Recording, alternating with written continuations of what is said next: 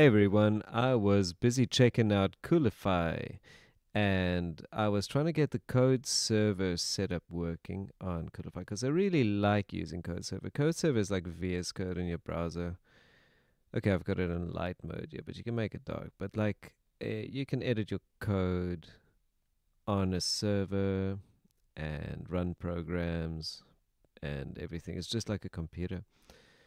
And I was wondering how to get like programs working in Coolify in Code Server.